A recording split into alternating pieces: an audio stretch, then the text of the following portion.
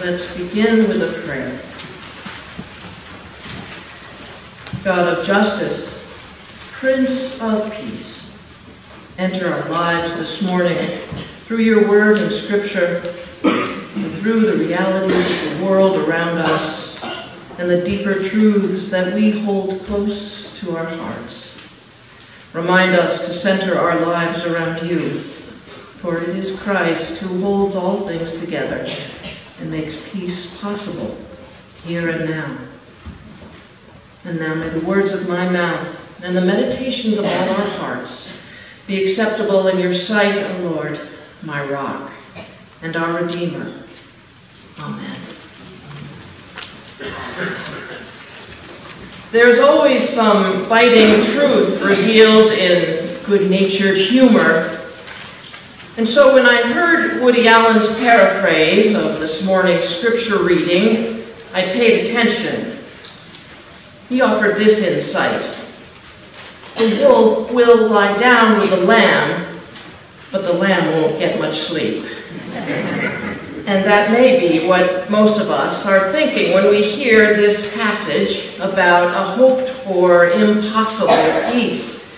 The wolf and the lamb, the leopard and the kid, the lion and the fatling together, best friends, no longer predator and prey. And a little child shall lead them.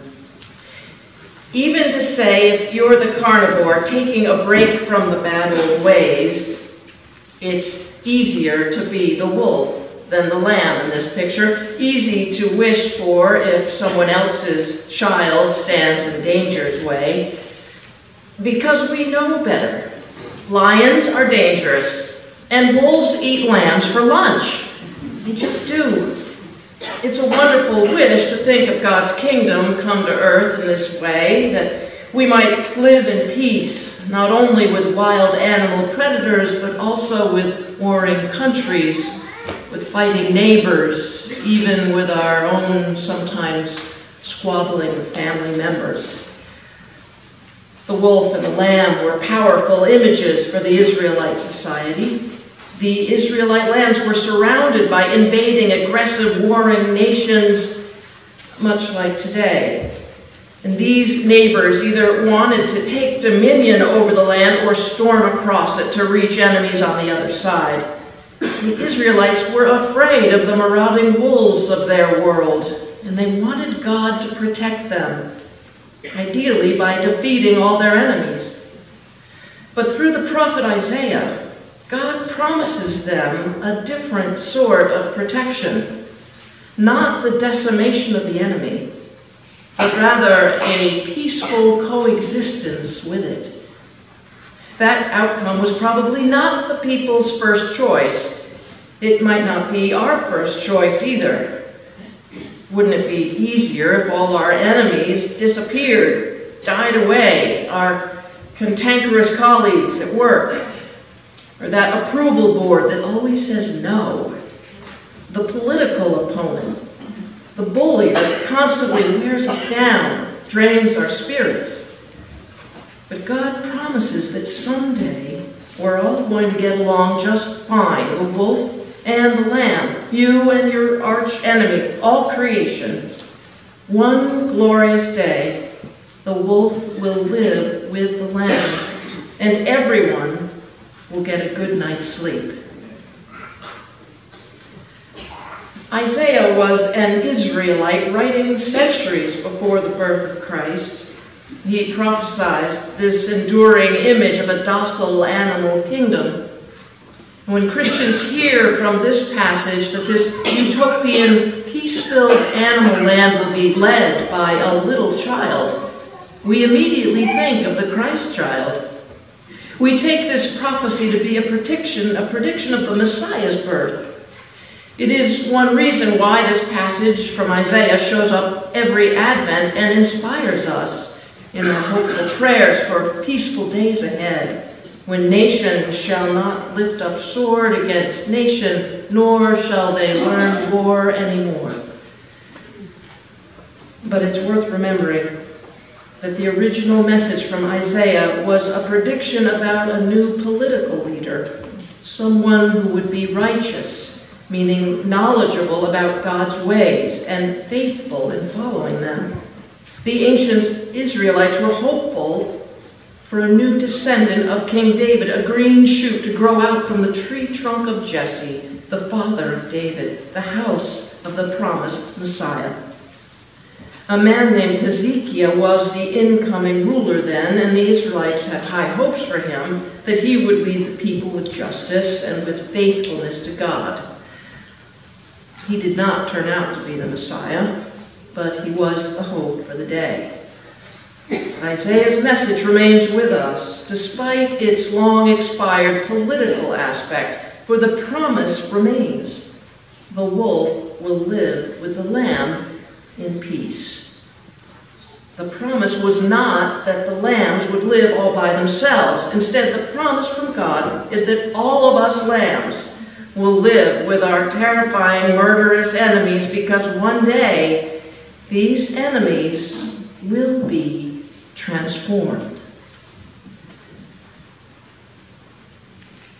A famous depiction of Isaiah's vision of nature transformed was painted in the early 1800s by a Quaker artist from Pennsylvania called Edward Hicks.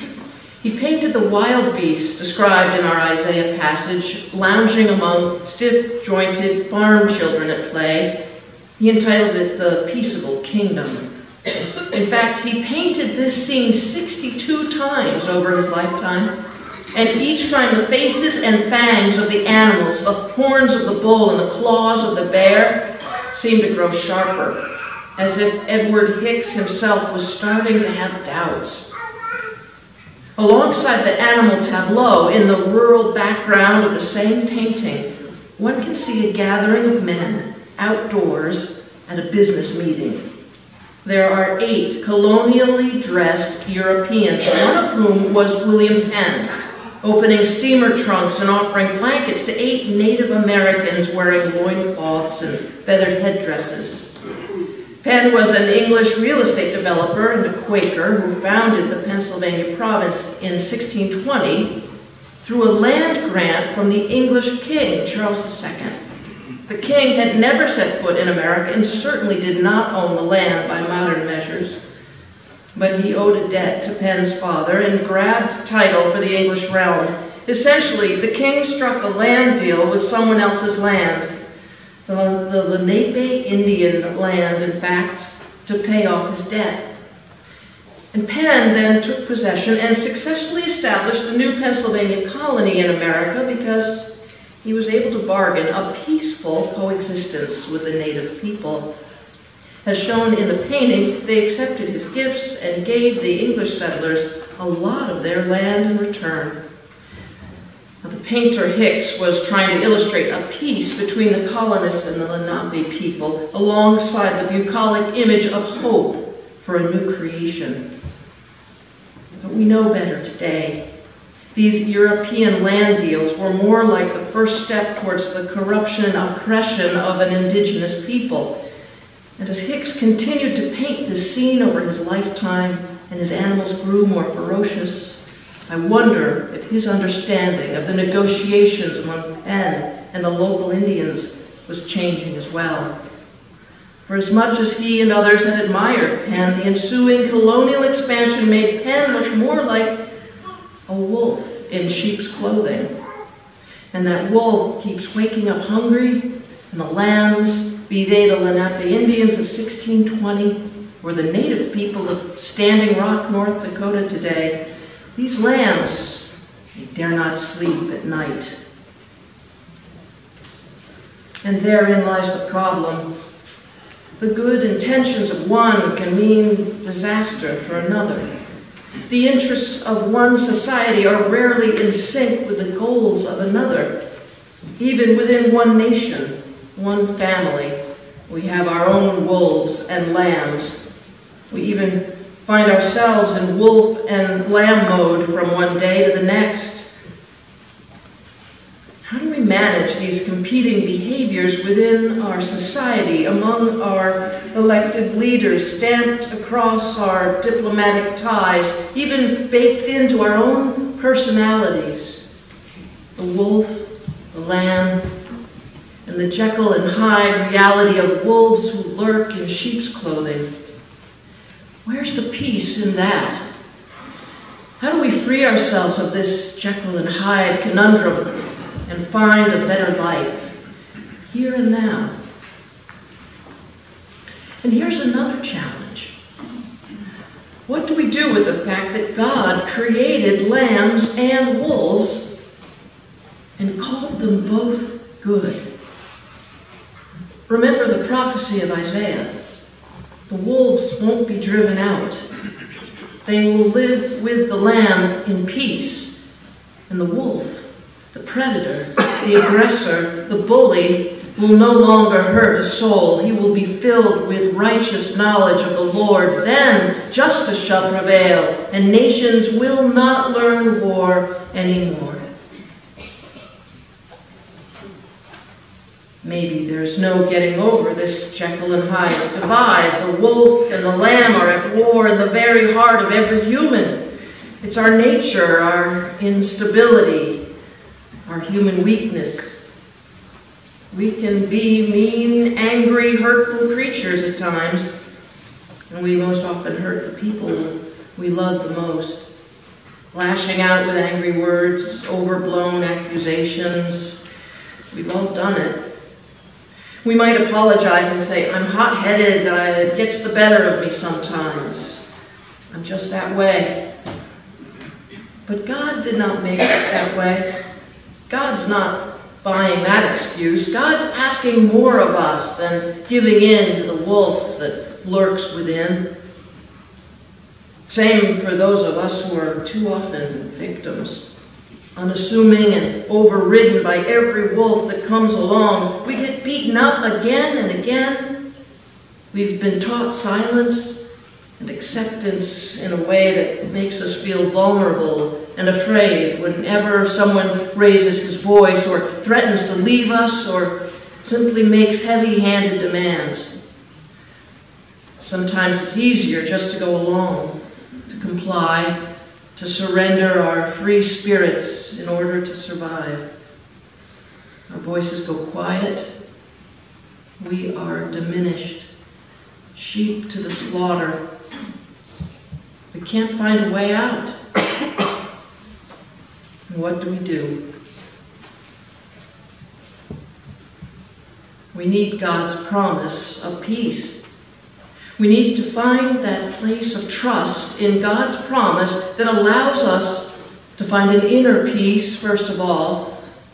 Only then can we become the fully expressive people that God intended us to be, with the ability to be aggressive and to be vulnerable, to be courageous and to be weak, to be a sword and a shield, a leader of many, and a servant to all.